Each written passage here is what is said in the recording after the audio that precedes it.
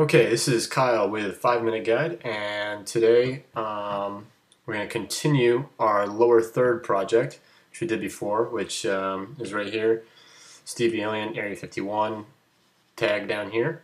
And what we're going to do is we're going to export this from Motion, and we're going to put it into a Final Cut project. So let's do that now.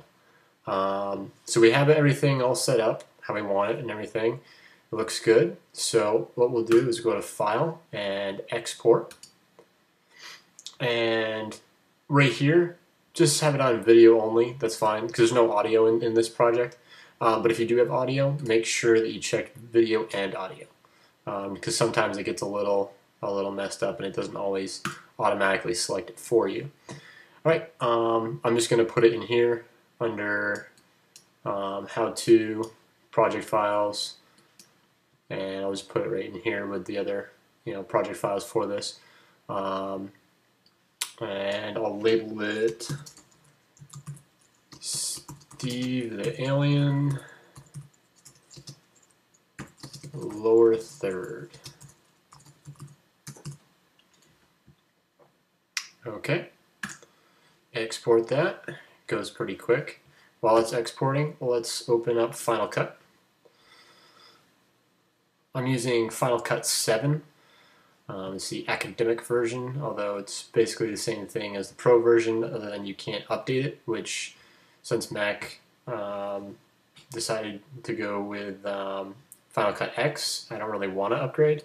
And if you're watching this video, you probably didn't either. So let's see how that... Okay, so it went through. So here it is.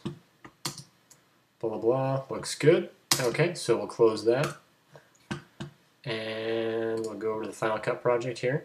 We got an empty sequence, and what we'll do is we'll actually go to the Finder window here, and we see it right down here. This is the lower third, so we'll drag that over to our pane over here. It's a little project pane. I didn't label my project. A good habit to get into is once you open up a project, is to save your project. Okay, so we'll save it as,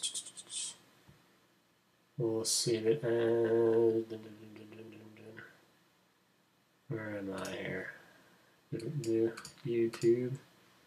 Oops. Nope. Projects.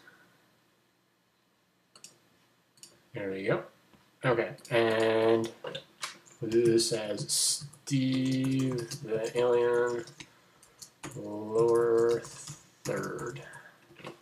Save that. And that way everything will get saved, where it should be. Okay. So we got that. Let's go back down to our Finder here. And let's grab a video file. Yeesh. Let's see here.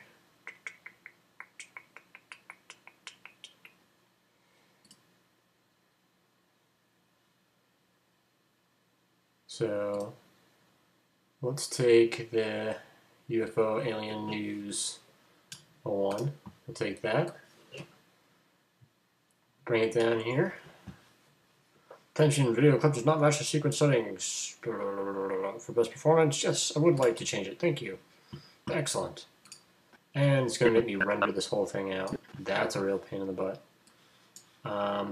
However, that's fine because I'm only going to use a small portion of this anyways. Alright, so let's take this. Okay, so we have our video clip down here. And as you can see over in this window here, that's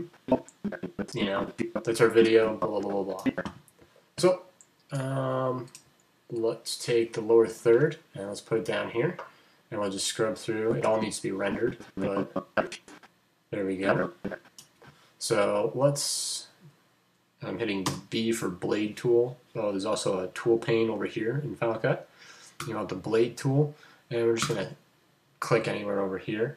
You hit A again, or the arrow, and then it's your selector tool. You just hit delete, and it'll delete that, and then I won't have to render quite so much. And then just hit Apple R, and it'll start rendering it. And it's going fairly quick. So, yeah, while that renders, Yeah, actually, that looks pretty good. I was kind of concerned that it would be a little bit too high up here. We might want to bring it down just a slight bit, and I'll show you how to do that later, and we'll probably have to re-render it, but, whatever. But yeah, actually, that looks pretty good. But I'll bring it down just a little bit just so I can show you how to do that as well while we're at it.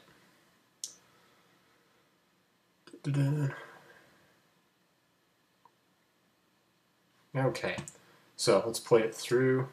Hello, I'm Steve, and I am here to tell you all about me.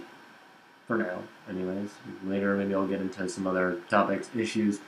Who knows? Maybe even teach you how to cut handcuffs and how to, I don't know, annoy your neighbors. Okay. So, there he goes. Looks good. But it is a little high. So, let's go up here. And where it says, usually it's clicked on just image. Go to image and wireframe. And actually, that's probably not going to work. I'm going to have to double click. You want to double click on this one. Okay. And then you can bring it down. If you hold the shift key, it'll keep it lined up. It'll snap. So we can keep it lined up a little bit and just drop it ever so slightly. Yeah, actually, let's show title saves. So yeah, so we're still within the title saves, so we're good. We just dropped it ever so slightly, but just to show you how to do that, that's why we did that. So, and then you have to re-render it. Blah blah blah. Just take a few seconds. Dun, dun, dun, dun, dun, dun.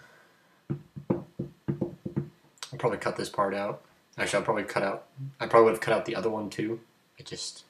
Now I'm getting around to telling you this. I don't know. I might not. We'll see, or rather, you will. All right. Done.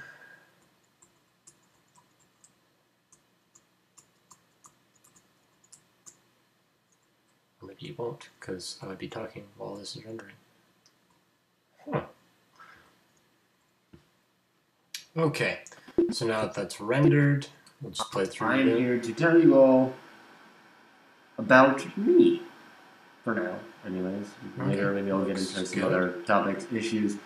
It's fairly evenly spaced, whatnot. Looks decent. Okay, so what we're gonna do is, if there's nothing on the end of this timeline, then you can just make sure that this sequence is clicked on, and then you can export it. But I think we're gonna actually get that. We're gonna do that in another video because I think I've taken up my time slot for this one. All right. So that's how you export from Motion and bring it in to Final Cut. I hope you enjoyed it and look forward to doing more of these. All right.